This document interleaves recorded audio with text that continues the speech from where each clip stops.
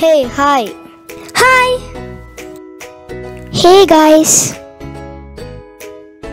Oh, hi guys. Hey!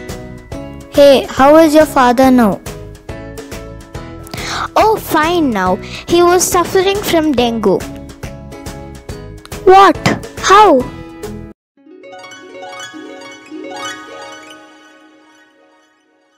My father was at his store as usual. One mosquito was troubling him. He tried to shoo it away.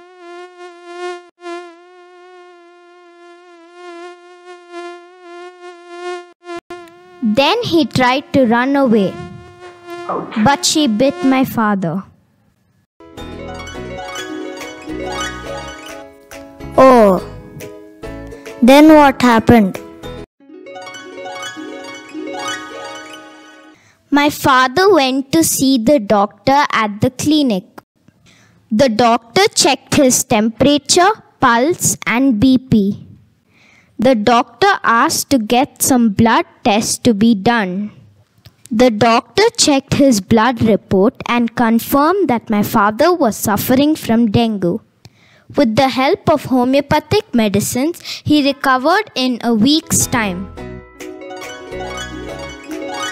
Come on, I can take you somewhere to get more information on dengue. I also know where Dr. Bellaku Clinic is. I know where is Yay. Dr. Bellaku Clinic. Yay! I know where Dr. Bellaku Clinic is. Hello and welcome back to Dr. Bellaku YouTube channel. The animation that you just saw is inspired by real life incidents around my clinic. The kids around here had this question and they wanted to know more about dengue, how it is caused, what happens, what are the signs and symptoms. So I asked them to come to my clinic. I made them sit down. While I was explaining to them the details about dengue, it occurred to me as to why should I limit myself in giving out the information to these kids? Why not I create a video and spread it to the entire world? So here we are, we created this video, an informative video about dengue. Without any further ado, let's get started. For everybody's convenience, we have divided this video on dengue into 4 parts. Chapter 1 tells you about the cause of the disease. Chapter 2, you will understand the signs and symptoms of the disease. In Chapter 3, you will learn the aspects of diagnosis and the prevalence of dengue in India and worldwide. And in Chapter 4, you will learn about the management of the disease. So let's start with Chapter 1. In this chapter, you will get to understand what is dengue, how it is transmitted, what are the common breeding grounds of mosquitoes and how to terminate them, and 4, what is the incubation period of dengue in human beings. Dengue is a vector-borne viral disease. What is a vector? A vector is something that carries anything from point A to point B. It could be something similar to your car, your bike, or any other mode of transport which you use to travel from point A to point B. So here in case of dengue, the vector is a female Aedes mosquito. The name of this mosquito is Aedes aegypti or Aedes albopictans. The person who is infected by dengue virus shows up signs and symptoms about 7 to 8 days after being infected. Dengue occurs in 2 forms, dengue fever and dengue hemorrhagic fever. Dengue fever is more like a flu-like symptom or a severe form of flu, and dengue hemorrhagic fever is the severe form of dengue where it can lead to death if it is not treated well or if the person does not seek medical advice in time. The virus that causes dengue fever is known as dengue virus or DENV in short. And there are 4 stereotypes, meaning there are 4 variants of this virus. So if a person is infected with dengue virus once, it does not mean that he may not get reinfected with other 3 variants again. So it is more likely that a person who is infected once will also be reinfected 3 more times in his lifetime. Any person who is infected with dengue virus must seek medical attention immediately. I have a question for you all. Is there a National Dengue Day? If you know the answer, drop it in the comment section below. If you don't know the answer, keep watching the video till the end. The answer is somewhere down the line. Now comes the question as to how the dengue spreads. Like I explained earlier, dengue is a vector-borne viral disease. The vector here is a female Aedes aegypti mosquito. This mosquito is a black, small mosquito about 5 to 7 millimeters and in size, and it has a typical white stripes on its legs, and this is how you differentiate regular mosquito from Aedes aegypti mosquito which spreads dengue.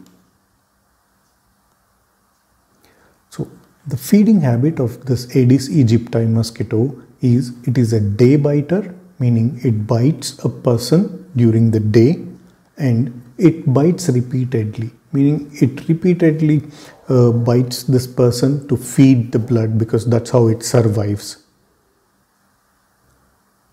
The resting habit of this mosquito is that it can hide. As I told you earlier, it's a very small mosquito, 5 millimeter in size. It can hide basically in any spot of the house, inside and outside. It can hide behind a curtain, on your dress, or behind a chair. It can hide underneath the sofa, furniture, anything where this mosquito can find a cool, cozy, dark space. It basically tries to hide, and if you have a thick, bushy hair, it can hide inside that also.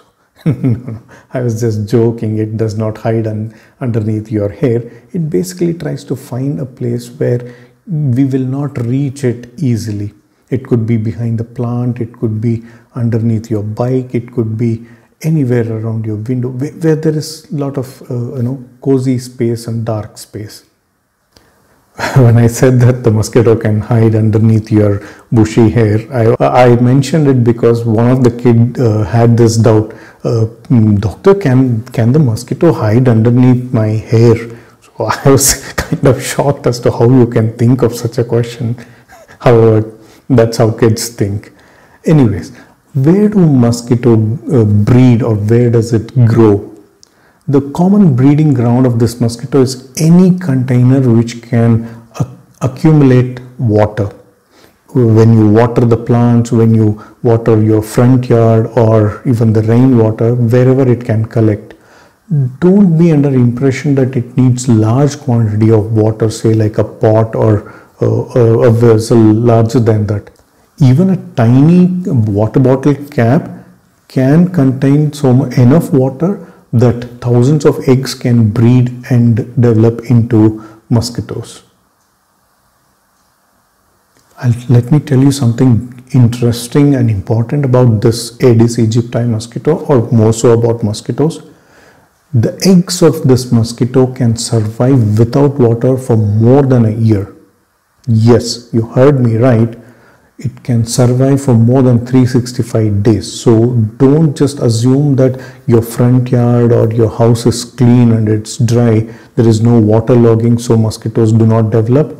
The very instance of first rain or water logging somewhere, these eggs can develop and hatch into full-fledged mosquitoes.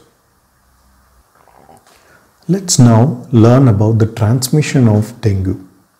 Basically what happens is a mosquito bites an infected person, that is an uninfected female Aedes aegypti mosquito bites an infected person and sucks the blood from him or her. The virus starts developing inside the mosquito because this Aedes aegypti mosquito lacks a bacteria called as Wolbachia, which is a natural deterrent to the multiplication of the virus inside the body of the mosquito. Since the Aedes aegypti mosquito lacks this Wolbachia bacteria, The virus develops inside the body of the mosquito, and when it bites another healthy individual, the virus gets transmitted from the mosquito to the healthy individual. And another mosquito, an uninfected mosquito, bites this infected person and goes and bites an uninfected person. That's how the cycle goes on continuing. Period of communicability and incubation period. What does this mean? Period of communicability. That means that how long does the person remain infective, A, to the mosquito and B, to others. A person usually remains infective to the mosquito. That is, an uninfected mosquito can come and bite a person who is infected. This window period is about 6 to 12 hours. And after that, he remains infective to others for about 3 to 5 days. However, after being infected, a person starts showing up signs and symptoms of dengue about 7 to 8 days later. So this is called incubation period. When you look at the image below, you will understand that there is a phase called as viremia phase.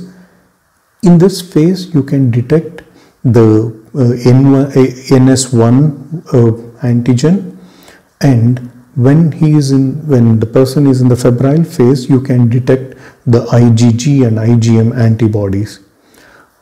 After the febrile phase lasts for about 2 to 4 days, and about 4 to 7 days, the person is in a critical phase where they can go into dengue hemorrhagic fever, where they may show signs and symptoms of hypotension, that is low BP. They may go into sudden shock, where there is extravasation, as in seeping of plasma from the veins or the arteries into the extracellular spaces. This is a very crucial period where the physician treating or the caregiver at home should be watching out for all these warning signs and immediately notifying the doctor treating, so that they can be given better attention at a hospital. Okay, and after this phase, they are in the recovery phase, and for about 90 days or so, if we test the blood of a person, we can still detect IgG and IgM present in them, basically saying that they have developed antibodies to this infection.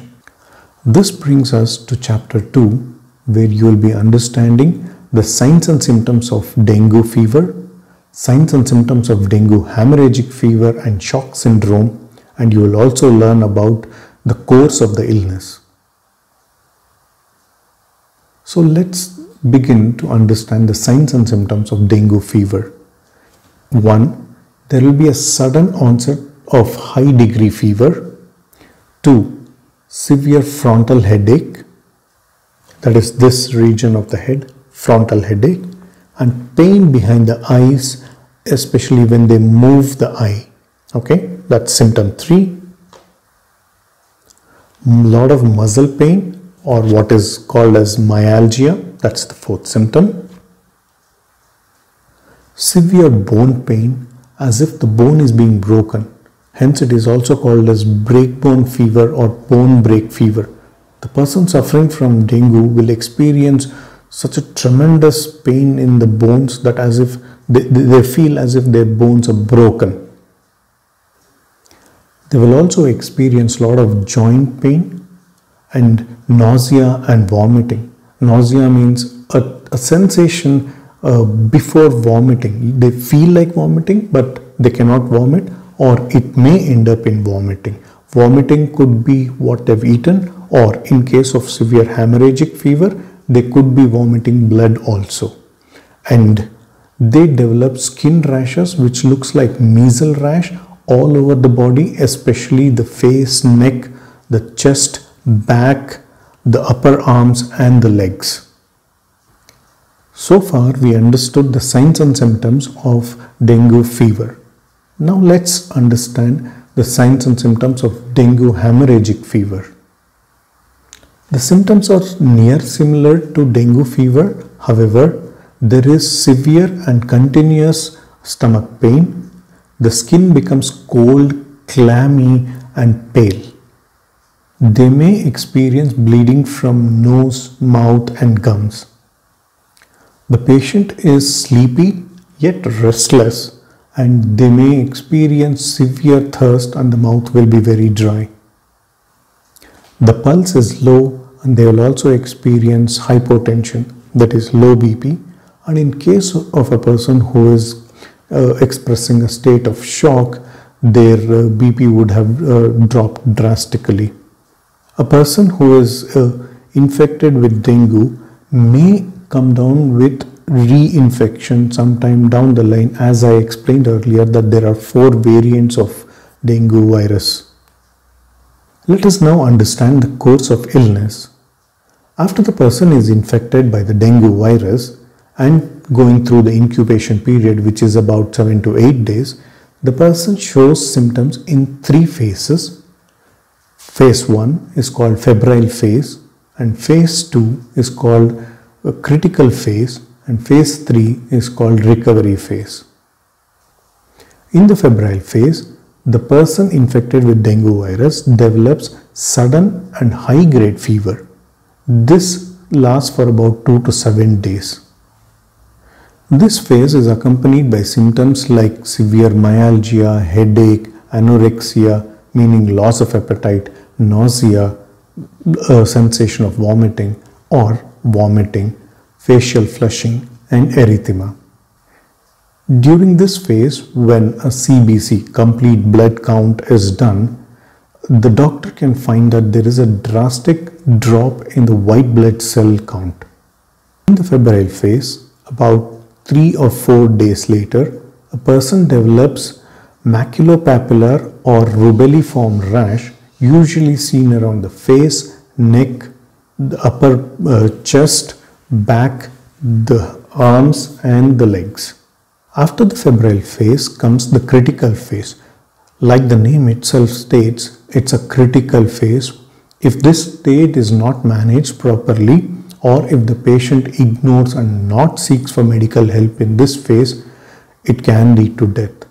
What happens in this phase is that the temperature drops to below normal. There is massive or rapid leukopenia, which means that there is a reduction in the white blood cells and also reduction in the platelet count. The platelet count is very critical here because platelets are the ones, it's a component of blood that helps in clotting of the blood if there is a wound. However, in this case, as there is hemorrhage, which could be internal or external, the hemorrhage could not be stopped because of the lack of platelets. During the critical phase, an important component of blood called plasma leaks from the vessel, blood vessel, into the extracellular space. This reduces the volume of the blood, and also this is the reason why we emphasize a lot about oral rehydration. I'll come to that point later in the video as to why and how much the oral rehydration, or in any form, even if it has to be intravenous, why it is so crucial. If the state of shock continues for a longer period of time, it leads to metabolic acidosis and disseminated intravascular coagulation, meaning that the blood starts clumping inside. After the critical phase comes the phase of recovery. As the name itself suggests, the person would recover during this phase. But before that, it's very crucial that the person has been managed, the patient has been managed well during the 24 to 48 hours of that crucial period. In this phase of recovery, the fluid part of the blood, which was the plasma that had extravasated, as in gone out into the extracellular spaces, would be reabsorbed slowly back into the bloodstream. During this phase of recovery, the white blood cell count slowly raises up, as in it starts recovering, regaining in its number. However, the recovery of the platelet count takes a bit longer. So far, we learnt about what is dengue, how dengue is caused, what causes dengue, What are the signs and symptoms of dengue? What are the signs and symptoms of dengue hemorrhagic fever and the course of illness? This brings us to another important chapter, which is chapter 3. Here we'll learn about how to diagnose if one is suffering from dengue. Also in this chapter we will get to learn about the prevalence of dengue in various states of India and also worldwide. The test for dengue is called ELISA, where we are detecting NS1 antigen. This test is very specific for dengue. However, if this test is conducted in the early phase, it may come out as negative. So it is very crucial or important that this test is repeated on second, third or the fourth day to reconfirm the presence of dengue virus. Another test for dengue along with ELISA is the detection of the antibodies, which are IgG and IgM. Once the virus enters the human host, antibodies are produced against the virus. So detecting this antibody as well as NS1 virus will confirm that the person is suffering from dengue fever. Also, in critical phase, the doctor may also order for the stool test, because in hemorrhagic fever a person may be experiencing coal tar like black stools, which indicates that blood was lost in the stools. While ordering for a dengue test, your physician may also order other tests as a differential diagnosis like malaria, typhoid or any other vector-borne disease that he or she may think appropriate to be judged or differentiated based on your symptoms. Now let's learn about the distribution of dengue in various states of India. Majority of Gujarat, Delhi, Punjab, Kerala, Tamil Nadu, Andhra Pradesh and some parts of Orissa, Karnataka. Here we find more number of dengue cases being reported. It's not that other states you will not find dengue cases, but the more number of cases which are reported are in these states in India. Now, when you look at this picture, you can see that there are three shades: dark blue, a lighter shade of blue and probably grey. The dark blue indicates that these countries experience frequent cases of dengue. The lighter blue indicates sporadic or uncertain. It can suddenly erupt and the cases may not be too many. And the grey indicates that these countries you do not see cases of dengue at all or very rarely. Also in the map you can see that the highest number of cases are reported from the tropical countries. This brings us to the end of chapter 3, but to an important aspect of chapter 3, which is vector control measures. We have understood what is dengue, how it is caused, how it is transmitted, what are the signs and symptoms, and how to diagnose it. But the golden saying, as the golden saying goes, prevention is better than cure. So we must know how to prevent this. The first and foremost aspect in terms of prevention is personal prophylaxis, where one uses full arm sleeves, jacket or shirts or whatever, and full length pants, and also wears socks during the daytime. And if you have an infant or a child, you can help put a bed net around them so that the mosquitoes cannot go and bite them. Another measure is the use of larvivorous fish.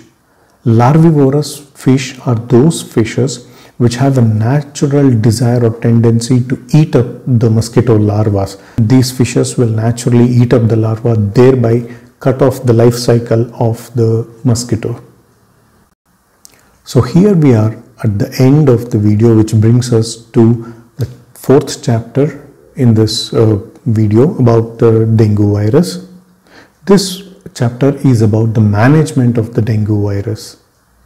Through this chapter, we will get to understand how to manage a person who is suffering from dengue, what are the warning signs that one got to look for, and for the high risk people. The first and foremost aspect of managing a person who is suffering from dengue is oral rehydration.